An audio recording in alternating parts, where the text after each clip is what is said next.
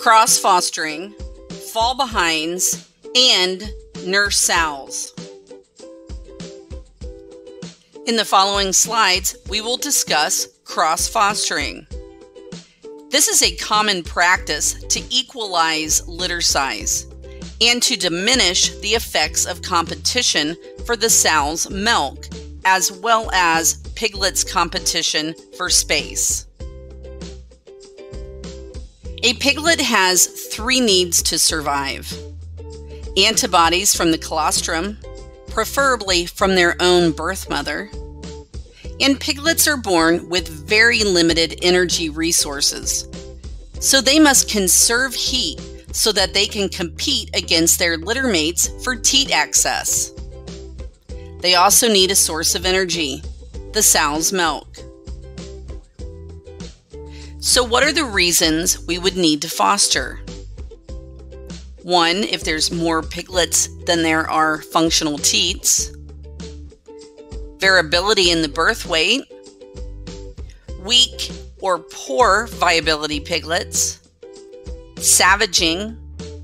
And health challenges and/or death of a sow.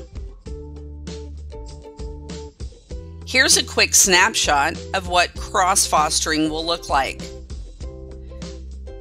If 2 sows have 14 piglets apiece, we would take 2 from each of those sows and place them on the 3rd sow that only had 8 piglets.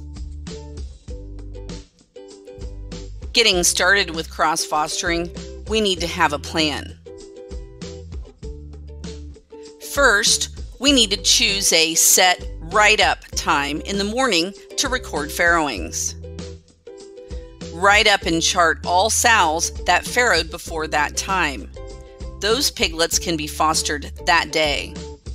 After that time, any sow that farrows that morning will be written up and charted and fostered that evening before the staff leaves, or at the latest the following morning.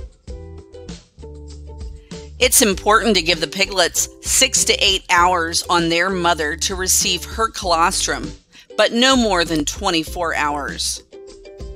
Piglets establish their teat preference and will almost always suckle on the same teat. So it is important not to move the piglets after 24 hours to help reduce fighting. Also important to minimize the number of movements. Only foster piglets to and from sows that have farrowed on that same day. And to reduce the spread of disease, avoid moving a healthy piglet to a diseased litter or vice versa.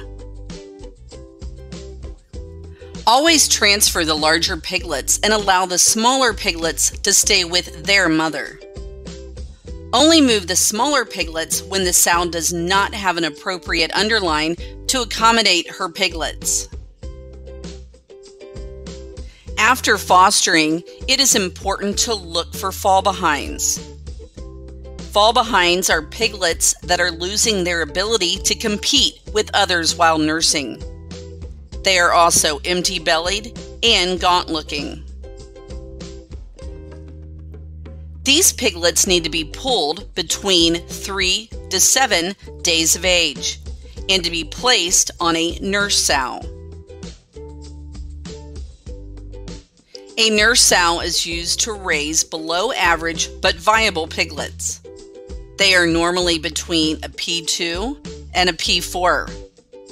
They are very docile and they have small, slender teats. So what is a nurse sow? A nurse sow has weaned her original litter and has adopted another litter. Or she is a sow that farrows and has her original piglets removed on day 1. She will be considered a fresh nurse sow. Then they are replaced by a new fall-behind litter. It is very important to never mix newborn piglets with fall-behind piglets. And do not use gilts to place fall-behinds on. Fall-behinds do not nurse as vigorously and can cause milk production to slow down.